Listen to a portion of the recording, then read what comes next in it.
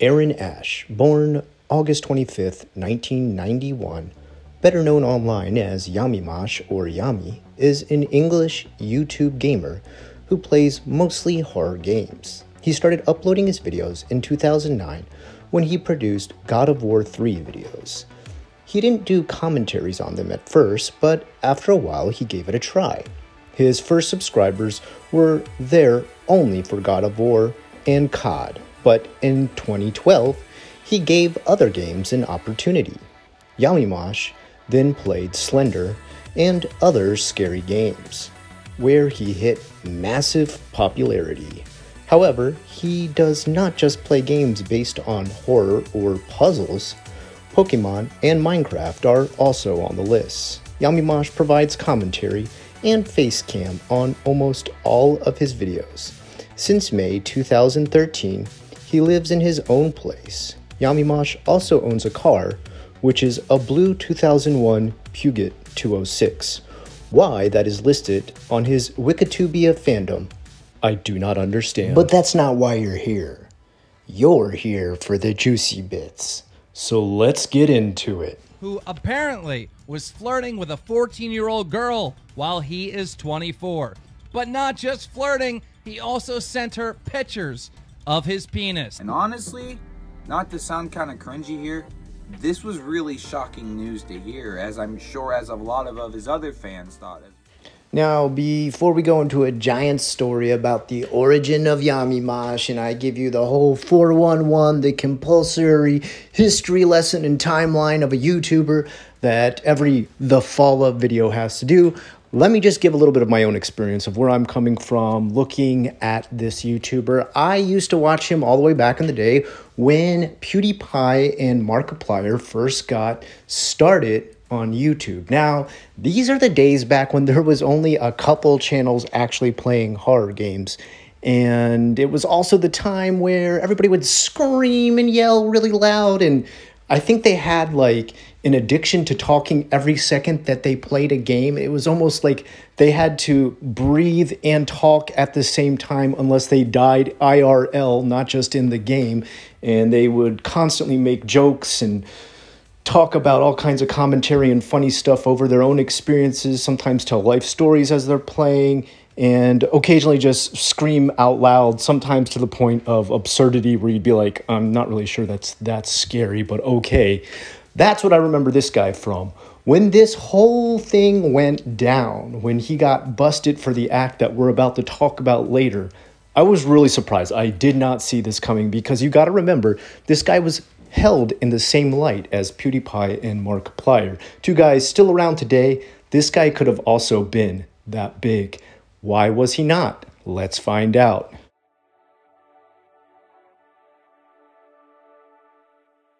Early life and education. Yamimash apparently spent his childhood in his hometown of Warwick. According to his private Facebook account, Yamimash was a student at Leamington College. When it comes to speaking about his career as a YouTuber and gamer, he really started his channel in 2007 under the name of Yamimash, but his career as an actual YouTuber began in 2009 when he started to upload the videos mentioned before of God of War 3 and COD. As far as his beginnings are concerned, he did not do commentary and facecam until finally he realized that it would help him to increase his fan base and grow him in popularity. As the gaming industry began to expand, in 2012, Yamimash increased the number of his games such as Dream of the Blood Moon, Hotel 626, Maze, White Noise, and Slender, among many others. He has also uploaded gameplay from video games such as Pokemon and Minecraft. Some of his most popular videos are Five Nights at Freddy's 2 animation, funny moments, with over 13 million views. Misty's Naked, Pokemon Uncensored Edition 3, viewed more than 3 million times, and Slender vs. Freddy with over 2.3 million views. Collaborations. Although he is probably best recognized for being a solo game player, Yamimash increased his popularity thanks to a few collaborations with such YouTube gamers as Edge, with whom he uploaded 20 videos for the game Bloody Trapland, as well as other games including Terraria and Slendytubbies. He has also collaborated with Shane, better known by the nickname Arrow in the Knee. The two played such games as Legend of Zelda, Minecraft, and Yogbox. Their YouTube series for Minecraft is the longest they ever made, with more than 50 episodes. Yamimash has also worked with Markiplier on various videos. Controversy. Now, guys, I'm going to stop here just for a second, because if you look up this controversy online and you go to pages like Wikitubia or YouTuber fandom, things like that, here's what it says, and I'm going to just read verbatim.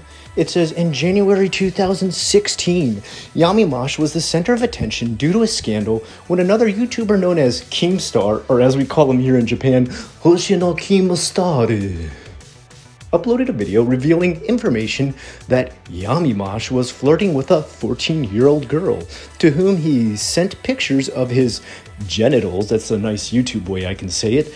Afterwards, Yamimash released his video called My Side Explained, with his ex-girlfriend stating that he had a conversation with the girl, but he did not send any naked pictures, and accusing her of being an attention seeker. Now, that's his side, and this video has actually been taken down. I could not even find a re-upload of it. If you can, let me know. I would love to add it as evidence, but I did find quite a huge amount of logged videos kind of going back and forth. Now, from what I can tell, this is the same girl, the same 14-year-old girl that had talked to Minilad too, who you may know as a Minecraft YouTuber who also got into a scandal with messaging underage fans sexual pictures, should we say? Sexual messages? Well, it seems like this also happened to Yamimash by the same girl. Now, she's 14. She is not to blame, okay? She is the child. He is the adult. He was 24 at the time. Let's listen to what evidence we have.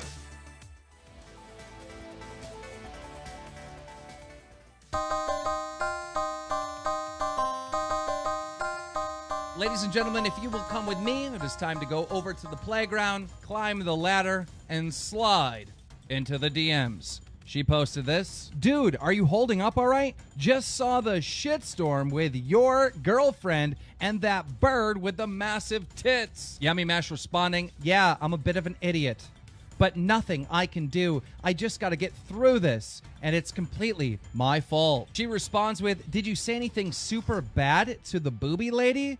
Like full-on stuff or just mild flirting? Yamimash responding, I said like send me cute pics in yoga pants, etc. Yeah, pretty bad. She responds, you can't really talk your way out of this one, laughing out loud. The more I think about it, the more I'm certain that humans weren't meant to have monogamous relationships. Yamimash responding, yeah, maybe. Well, I'm in the shit anyway.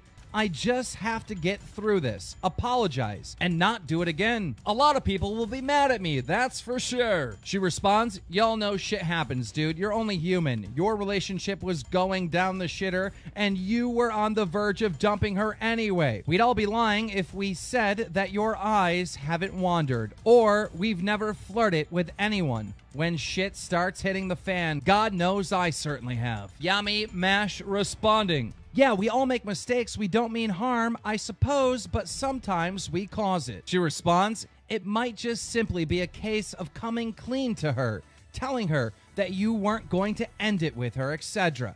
When did the thing with Knockers McGee happen? Yamimash responding, summertime. She was underage too, but she looks older. She responds, oh, fuck, Yami. How old was she? Yami responding, 14. Fuck my life. She responds, oh, fuck, 14? Jesus. Did you know she was 14 at the time? Yamimash responding, meh, I'm so fucking stupid. Yeah, she had big boobs, though. I thought flirting was okay. She responds, oh, shit, dude. Dude, what on earth were you thinking? They could try and do you for some child grooming or something. Yami responding, yeah, they could, I guess, but I had no intent of having sex with her or anything. She responds, the pics you asked for, though, that could be seen as intent even if you had no real interest. What on earth made you ask for those pics? Yami responding, I'm just an idiot, man. She responds, if this girl goes public, you could be in a huge amount of shit. This wasn't the girl you were gonna leave Cat for, was it? Yami responds, well, I can't say that I wouldn't deserve it, laughing out loud. Nah, the other girl was 20. She responds, that's something at least. Yami also says, I guess, man. I see an attractive girl and I flirt with them. She responds, did you ever do anything with a 14-year-old, like meet her or physically do anything with her? Yami responds, nah, nothing physical. She responds, fucking hell. Yami says, oh, fuck. She says, what? Yami says, oh, I'm fucked. She says, what's happening? Yami says, check his tweets, rip, linking my Twitter. She responds, fuck, why on earth did you flirt with the kid? Yami responds, I'm such an idiot. She responds, I mean, intent or not, surely you knew morally dodgy that was. Yami responds, yeah, it is morally dodgy, I know. Nothing I can do now, though, right? She then responds, there's no coming back from this one. Just do the right thing. You can't put what you've done right, but you can lessen the blow to the girl you flirted with. I think you may have just ruined 3 people's lives. Was there anyone else that you flirted with that you knew was underage? And that's where the conversation ended. Yamimash stopped responding to her after she asked just a second there, Shingeki no Kobito Keemstar. Let's just stop, pause, and take a look at all these videos. See, all these videos say, hey, Yamimash is innocent. Some people even suggested that the mother and the 14-year-old child had set up a honeypot using pictures of the 14-year-old child herself, as you're about to see here in this little video, to try and grab Yamimash by the balls and pull him into that pot of honey. Up. This is actually a picture of the girl. She was using these photos, and what you've got to realize is that the mom and her came onto the Keemstar show and talked about how Yamimash had been sending all kinds of photos and nudes and being very flirtatious. Now, I believe all this is probably true. As you're going to see, we're going to play a buttload of messages that show the conversations he had. And, ooh, he's got himself into a sticky situation. But if that's a honeypot, it's a honeypot. Too bad you got caught. I know a lot of people might come out and say, hey, maybe the 14-year-old girl and the mom were the ones who worked together to make the honeypot. Yeah, you know what? Maybe you're right. Maybe they did. But does that remind you of, any other sort of show? Maybe like a Chris Hansen-produced show? A certain thing called To Catch a Predator? Yeah, those guys, when they got caught and they got turned out to be predators, they didn't get a get-out-of-jail-free card. The police were already there ready to arrest them on the spot. Now, Yamimash was lucky he did not get arrested in this situation because the girl said she had too much anxiety and didn't want to press charges. So, even if the whole thing was a ruse, it was a honeypot, I personally do not think this lessens the blow of what has happened. Soon after this, Yamimash's girlfriend, Jessica, broke up with him, left the scene, and it just gets worse from here. Let's listen to the messages read out by one of Keemstar's staff who shows us exactly what Yamimash had to say to this 14-year-old girl. Statement. Here it is. I first tweeted Yamimash June 18th, asking him if he could follow me so we could talk about his meetup at Eurogamer, a gaming convention. He then tweeted back telling me to add his Snapchat. Me, then bundled with excitement, added his Snapchat. We started talking about the convention and how much he had helped me through tough times. He asked my age and I told him 14. He then told me a parent has to take me, and he started telling me about personal family problems, and that I'm not alone. I told him I had made him some fan art, and I couldn't wait to meet him. He then said he couldn't wait to meet me and see what I had made for him. We were speaking like normal people. Then I told him I was putting my t-shirt on, and he said it looked great on me. We got to talking about the event again, and he said he would meet me out front because I couldn't get a ticket. Most nights we were up late talking until early hours when he would go to sleep. This went on for about a month. We then added each other on Facebook, and he told me to ring him. I then told him to ring me. I sent my number, and he called me nearly twice a week, and we stayed on the phone calls from usually 2 to 4 a.m., and he started flirting with me. He sent me a picture of his penis and then said it was an accident. He continually asked me for cute pics on calls and texts. On October 5th, my best friend told my mom, and police and social services, child protection team, got involved. They came to take my statement and then asked if I would want to press charges and take it to court. But due to my mental health problems, I couldn't bear it. They said I was to block him on social media and that they would issue him a harboring notice. As far as I'm aware, this has been done. The police had all the evidence they needed to press charges. Copies of Snapchat messages, proof of phone calls, my itemized phone bill, his number, Facebook messages. Also, he invited me on a day out to the cinema. At this point, the jig was up. Yamimash was Yami mashed potatoes because he got a lot of sticky gravy on his fingers, if you know what I mean.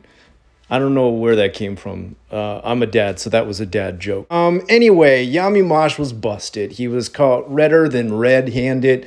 He was neon red-handed, and his career took quite a dive after this. Of course, as always, there were the obligatory deniers and believers, and the battle was fought between those who wanted to find him free and justified of not having done any of this, and there were those who even ranted and raved that this had been done to other people and they had been tricked by this same girl. In fact, I'll even read some of these messages just to play devil's advocate, but at the end of the day, Yamimash was cooked.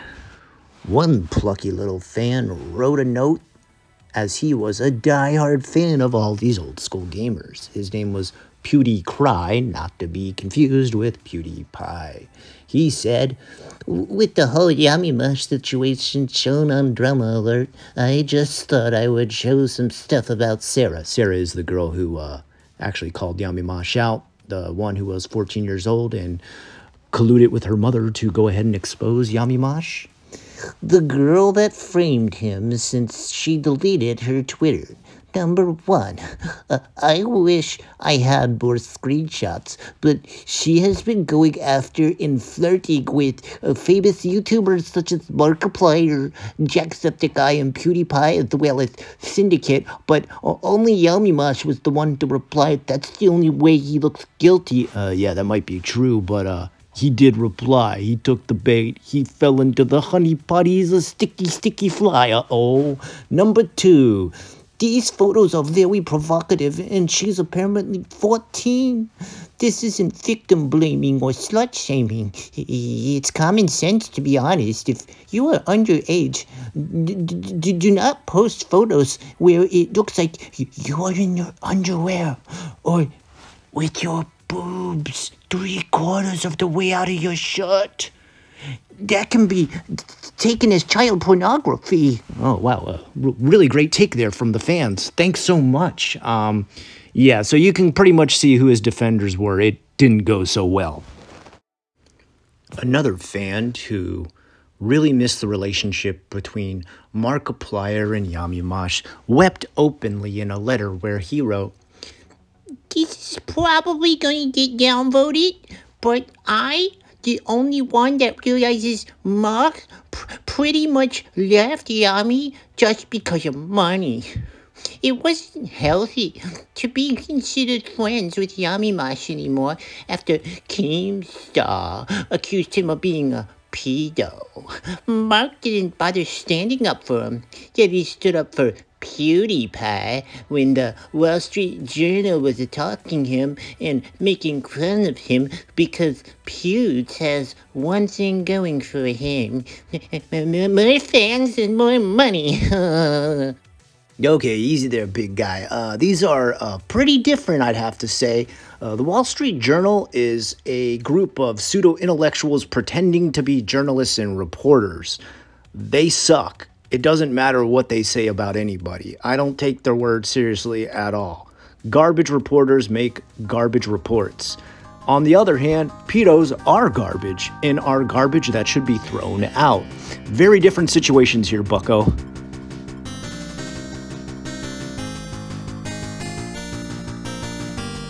His career took quite a dive after this. Markiplier split away from him and pretty much refused to ever work with him again, which some people blamed Markiplier for throwing him under the bus, but I'm going to be honest with you. If I found out another one of my YouTube friends was playing around with little kids and sending them nasty messages, I'd probably cut off all communication too. It's a healthy thing to do, guys. And that's where the story kind of dwindles down into the days of Yamimash having 1.3 million subscribers and about maybe 5,000 to sometimes as low as 1,000 views per vid. And all you kids out there who want to listen or watch scary videos on YouTube, you don't need to go to them creepypasta channels. Go see a real ghost town when you check out Yamimash's channel now. It's spooky. And welcome to my latest vlog style video, and today I'm going to be talking about a topic that a lot of guys are talking about on my channel.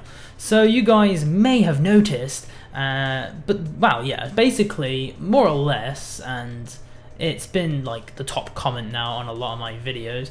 It's just discussing how my channel has dropped a lot. My views have gone down. My channel is dead, more or less, and that's more or less like the top comment section on the vast majority of my videos.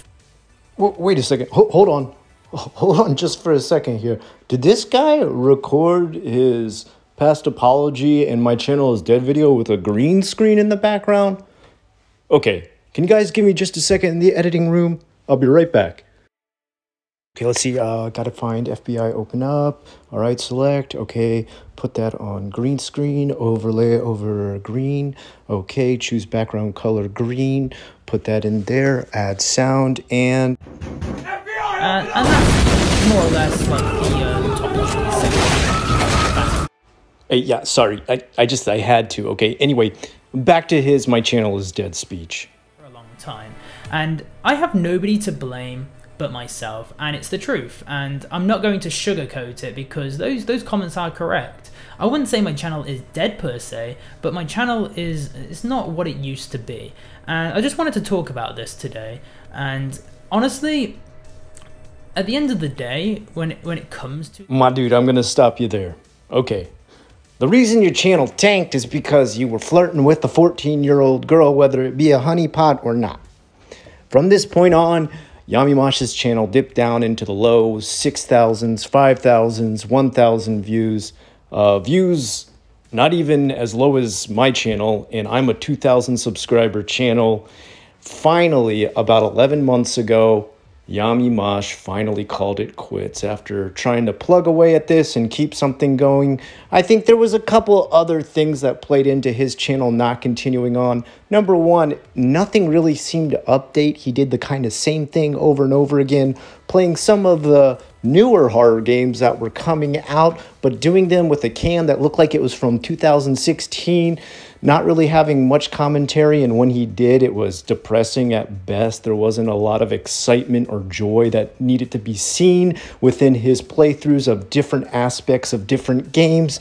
He never moved on to better equipment. He never moved on to a better microphone, and sadly, he just never progressed beyond the whole Let's Play thing. And everybody and their mom's got a Let's Play. For Christ's sakes, there's Skyrim Grandma at this point. So anyway, guys, sad but true. This was the end.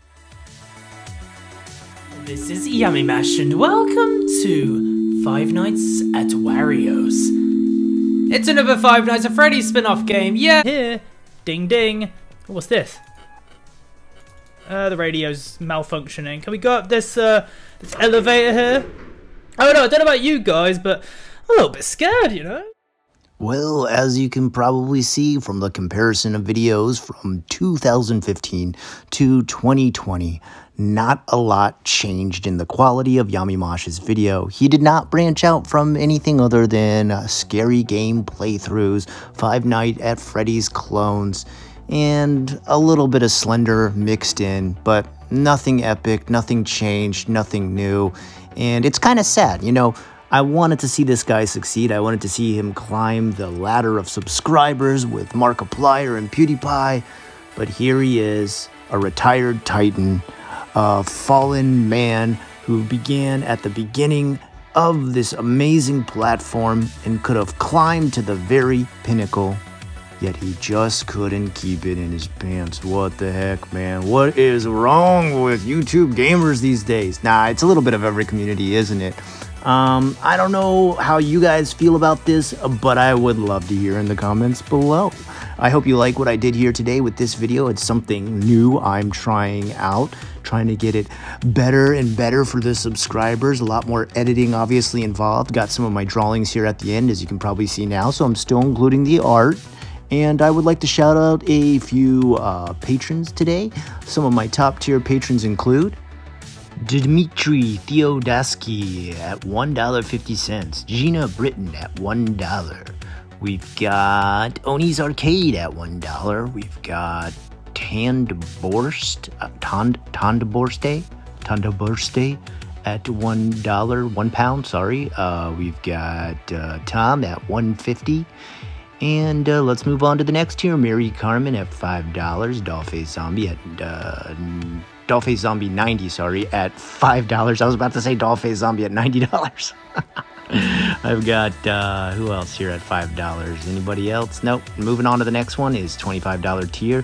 Lobby123, maybe Lobby123, not totally sure. $25. Nas at $25. And I think I got them all until the $100 tier. Wow, I have $100 tier patrons. That's kind of blows my mind. Chris L at $100. Thank you so much. Brandon, my bro, at $100. That's the Aish Teru tier because that means I love you. And Laurent Bocelli at an amazing 1,000 euros. Oh my god, my mind is blown.